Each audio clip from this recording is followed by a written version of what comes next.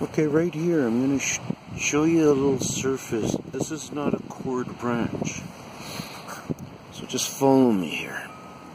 It's not a solid core branch. From the beginning of that tree is life. And that tree is over 2 feet you're seeing there.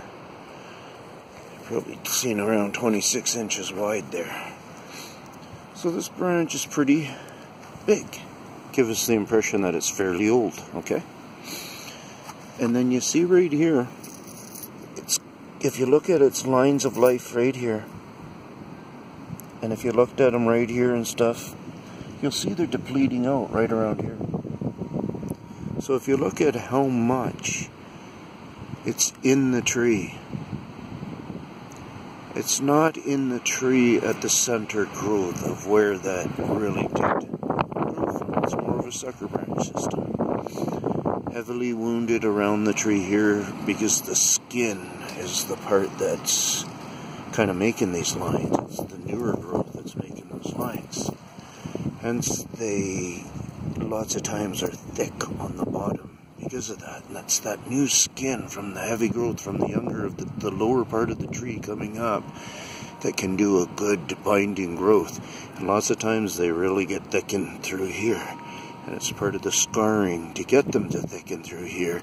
And it's a part of the structuralness that some of these branches really do need, because they don't have much core strength.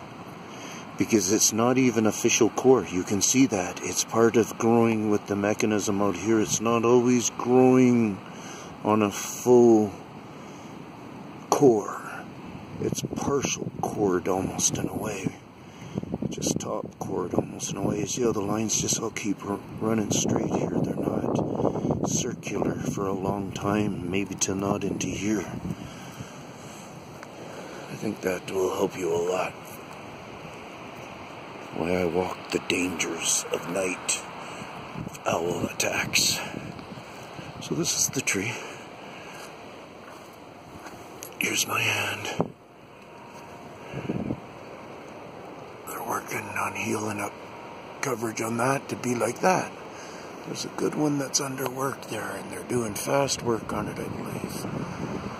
It's a nice donut there.